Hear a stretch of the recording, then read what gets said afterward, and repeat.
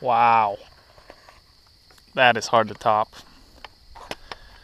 That looks just so freaking tasty.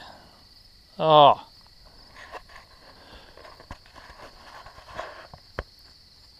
Woo! Ah, woo!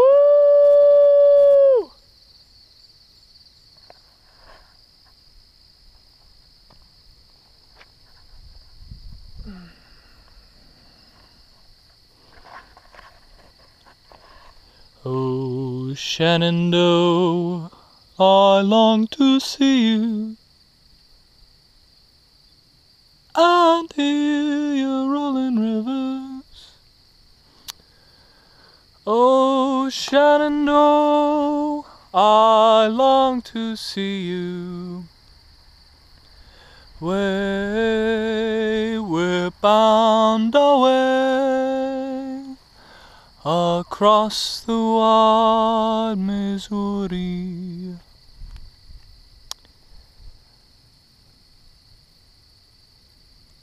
I don't know if the Missouri River runs through this Shenandoah Valley. I'm gonna need to double check that. I don't think they're talking about.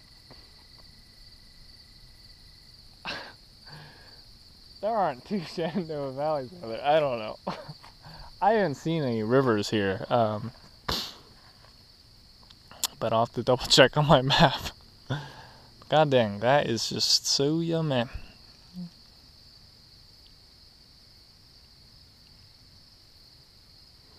We'll do another pan over, because that just stops.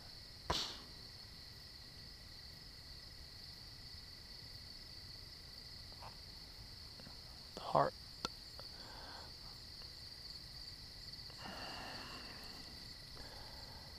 Oh my God.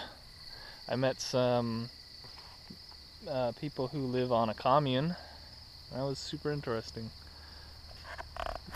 They live a totally different life. It made me a little uncomfortable. I don't know why. Maybe it's because I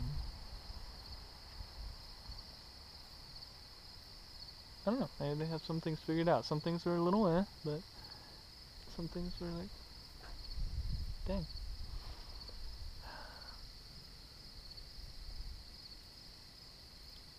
I guess I don't like the idea of communes because they just seems like they retreat from the world to make their own world, when I feel like we should be out here trying to improve the world, even if it's fucked up, even if it's filled with capitalist pig dogs and people who own private vehicles. But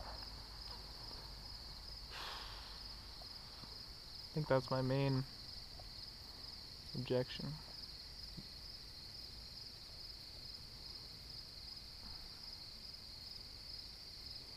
I don't know. They were very interesting. Brooke, Audrey, and P. Roy.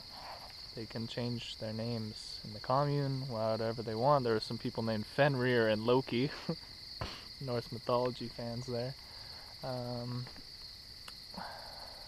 They have labor hours, and they have a fleet of commune vehicles, and no one owns their own vehicle, and you can rent one of the commune vehicles to, it's like zip car, U-share. And they live in hippie dormitories, that's what they call them.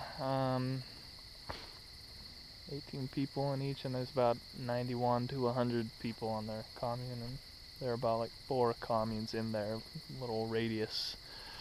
Very interesting. I'll have to think about this some more. Anyway, September 26th, I'm gonna go find camp now. I'll see you.